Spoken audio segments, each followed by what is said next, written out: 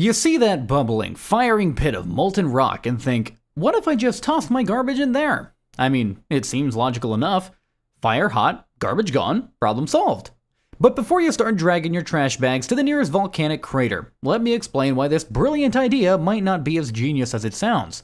Today, I'll break down exactly what would happen if we started using volcanoes as nature's ultimate garbage disposal. And trust me, the reality is way more complicated than you might think. First, let's talk about what a volcano actually is, because apparently we need to start with the basics. A volcano isn't just some mountain with anger management issues. It's essentially Earth's way of burping up molten rock, gases, and other materials from deep underground. The molten rock, called magma when it's underground and lava when it reaches the surface, can reach temperatures between 1,300 and 2,000 degrees Fahrenheit. Now, that is hot enough to melt copper pennies, aluminum cans, and yes, your leftover pizza boxes. The lava you see flowing down volcanic slopes isn't just liquid rock. It's a complex mixture of melted minerals, dissolved gases, and solid rock fragments all swirling together in a super hot soup. The consistency can vary wildly depending on the type of volcano and the composition of the magma. Some lava flows like thick honey, while others move more like molten metal. The temperature and chemical composition determine how the lava behaves, and more importantly, for our garbage disposal dreams, how it would interact with whatever we decide to throw into it. Now, let's imagine you can actually manage to get close enough to a volcano in order to toss something in. First challenge. Most active volcanoes aren't exactly accessible. They're often located in remote areas, surrounded by dangerous terrain, and constantly monitored by scientists who would probably have some strong opinions about your waste management experiment. But let's just say you somehow make it to the edge of a lava lake with a bag of household trash. What happens next depends entirely on what you're throwing in. Let's start with organic waste, like food scraps and paper. Now, the moment this material hits the lava, it would instantly vaporize. We're talking about temperatures that are several times hotter than your kitchen oven's highest setting. Organic materials would burst into flames before they even touched the lava's surface, creating a brief fireball and then releasing gases into the air. The carbon-based materials would break down into simpler compounds, primarily carbon dioxide and water vapor, along with various other gases depending on what exactly you threw in. But here's where things get interesting and a bit problematic. When organic matter burns at these extreme temperatures, it doesn't just disappear cleanly, it releases all sorts of gases and particles out into the atmosphere. Food waste contains nitrogen compounds that would create nitrogen oxides. Paper and cardboard would release not just carbon dioxide, but also various chemicals used in the manufacturing process. Even seemingly innocent banana peels would release compounds that could contribute to air pollution. Plastic waste presents an entirely different nightmare scenario. Modern plastics are incredibly complex materials made from petroleum products and loaded with additives, stabilizers, flame retardants, and colorants. When plastic hits lava temperatures, it doesn't just melt and disappear. It undergoes a process called thermal decomposition, breaking down into smaller molecules and releasing an absolutely toxic cocktail of gases. Polyethylene bags would release hydrocarbons and potentially create ethylene gas. PVC materials would release hydrogen chloride gas, which is incredibly corrosive and toxic. Polystyrene foam would break down into styrene monomers and other aromatic compounds. The flame retardants in electronics and furniture would release brominated compounds that are persistent environmental pollutants. We're essentially talking about creating a chemical weapons factory every time someone tosses a plastic bottle into a volcano. The heavy metals and other additives in plastic present another layer of problems. These don't just disappear when heated. Lead, cadmium, chromium, and other toxic metals would either vaporize into the atmosphere or remain in the lava as it cools.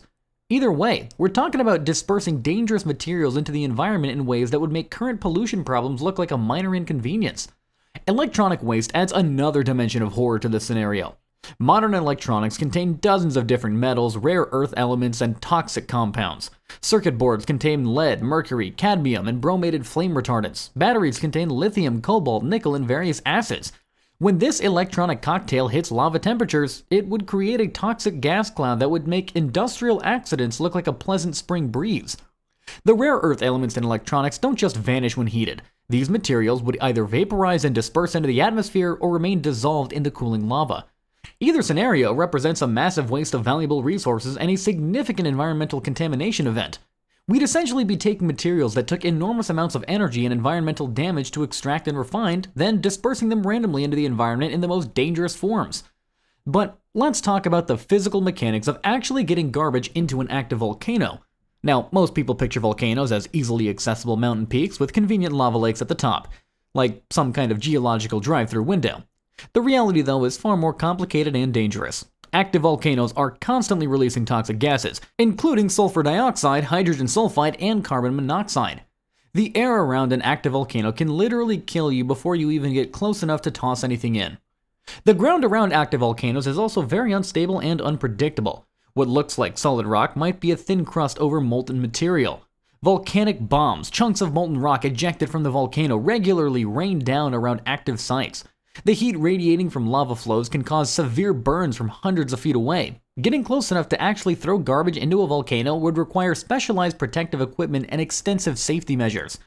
And even if we could somehow safely transport garbage to volcanoes, the logistics would be absolutely insane. Most active volcanoes are located in remote areas with no infrastructure. We'd need to build roads, transportation systems, and waste processing facilities in some of the most geologically unstable and dangerous locations on Earth. The environmental impact of building this infrastructure as well would likely exceed any theoretical benefits of volcano disposal. The scale problem is equally ridiculous. Humans generate approximately 2.01 billion tons of municipal solid waste annually, and this number is growing rapidly. Even the most active volcanoes process relatively small amounts of materials compared to our waste production. We'd need to identify dozens of suitable volcanoes and somehow coordinate a global waste transportation network to sites that are, by their very nature, unpredictable and dangerous. Let's also consider what happens to volcanic emissions. When volcanoes erupt naturally, they already contribute to air pollution and climate change. The 1815 eruption of Mount Tambora released so much material into the atmosphere that it caused global climate anomalies and crop failures. Adding massive amounts of garbage-derived pollution to volcanic emissions would amplify these effects dramatically. The gases released from burning garbage in volcanoes wouldn't just stay local. Volcanic plumes can reach high into the atmosphere and spread globally. We'd essentially be creating a worldwide air pollution distribution system. The toxic compounds from plastics and electronics would circulate in the atmosphere and eventually fall back to Earth as contaminated precipitation, affecting ecosystems and human health far from the original volcano. There's also the issue of volcanic ash and tephra. When volcanoes erupt, they don't just release gases, they also eject solid particles that can travel hundreds or thousands of miles. If we're adding garbage-derived materials to this mix, we'd be spreading toxic contamination across vast areas every time a volcano erupts. Communities hundreds of miles away from the volcano would be dealing with ash contaminated with heavy metals, toxic organic compounds, and other garbage-derived pollutants. The impact on local ecosystems around volcanoes would also be catastrophic. Volcanic environments often support unique ecosystems that adapt to the specific conditions around these geological features. Adding massive amounts of toxic pollution to these environments would destroy these specialized habits and potentially drive endemic species to extinction. From a resource recovery perspective, throwing garbage into volcanoes represents an enormous waste. Many materials in our waste stream contain valuable resources that can be recovered and reused. Metals, plastics, and other materials require significant energy and environmental impact to produce. Instead of recovering these materials through recycling and reuse, volcano disposal would permanently destroy them while creating pollution. The monitoring and safety systems around active volcanoes would also be compromised by garbage disposal operations. Scientists rely on precise measurements of volcanic gases and emissions to predict eruptions and assess volcanic hazards.